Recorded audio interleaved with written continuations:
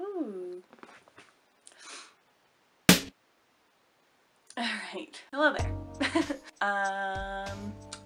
What do I say? I don't know. I'm back again.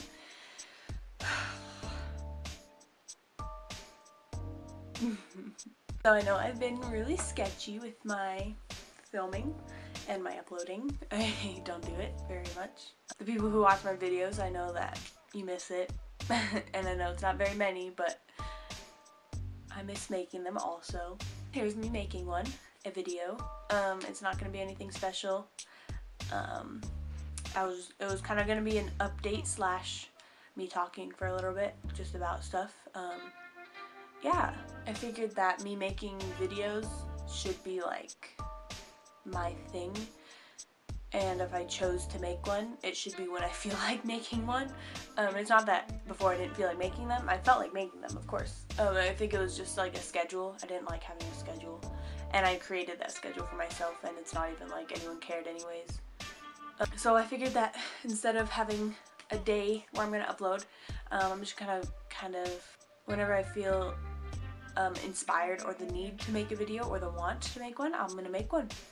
I know I don't upload very often, and maybe it might be like that, but also my brain has a lot of things going on in it, and it's hard for me to put it all out there into the world. And yeah, so this is me trying my best. I also got my septum pierced. I don't know.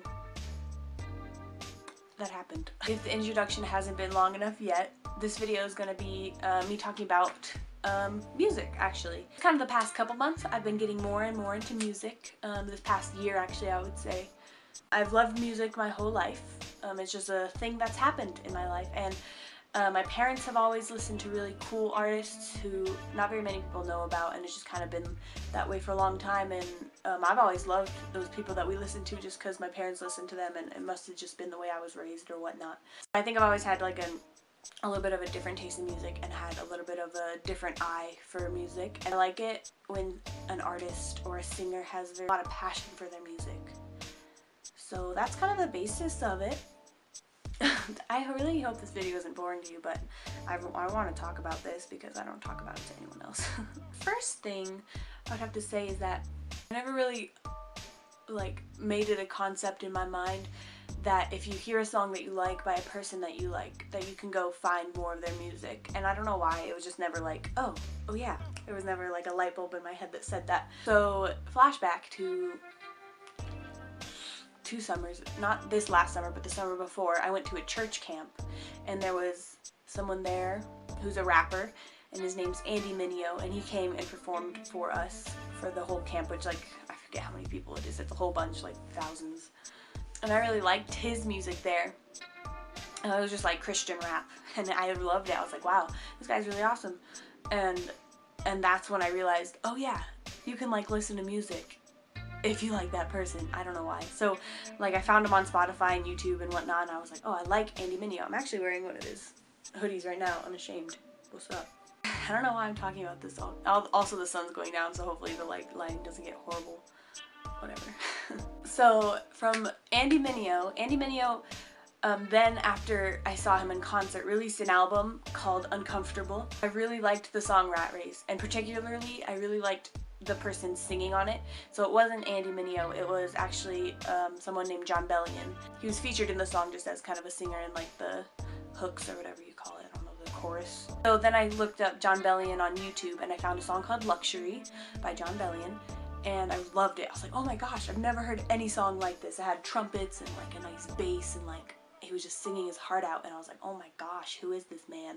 And so I looked him up, and I found his music, and I found his previous albums, so like The Definition, and then I looked on SoundCloud and I found The Separation and Translations Through Speakers, and I listened to those, and I was like, wow, I really like this guy. He's got a great voice, and I can tell he puts a lot of thought into his music, and he produces it, and he's written songs for other people too that I didn't even know about, and it's just like crazy. So that's Jon Bellion. And I love Jon Bellion. I've actually been to 2 of his concerts now, 2 in the last year, and I met him twice because we got some meet and greet tickets, so that was really cool. He's a really nice guy, if that matters. So from that, Jon Bellion, I love him. He released his newest album, and it was kind of like his first studio album.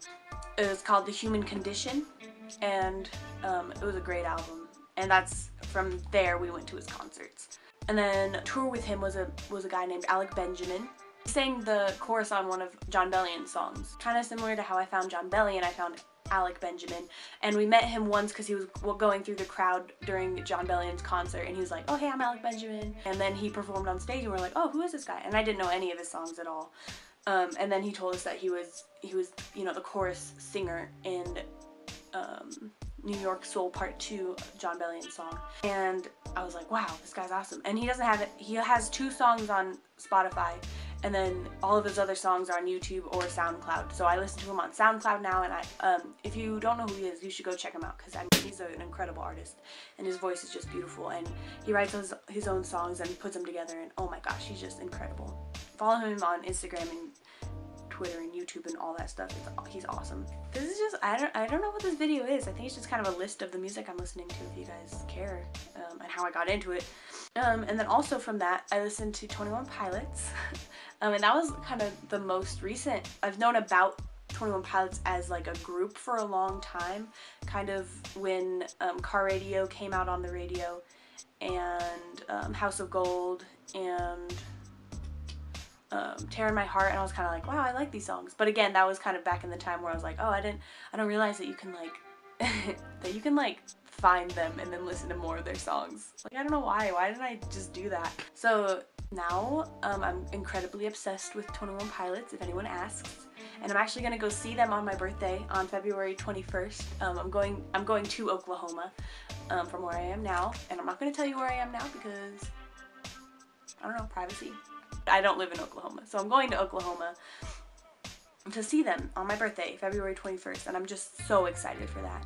I'm going with Jelay, who you know, and my mom, and I'm really excited for that. I think this past year or so, music has really made its impression on me, and it's I think it's just a really interesting way to express yourself, and whether it's a band or one person, or no, I think that music is just really important to me personally, and everyone has their own ways of expressing themselves, but I think music is cool because it's kind of like you can say the words that you wouldn't normally say to someone, and then you can like make a sound to it, and that sound can express some sort of feeling that you have, and I don't know, I just think that that's like incredibly beautiful and humbling to people, and I think that that's important to express yourself, and I've learned that this past year or so. So, yeah, I don't know.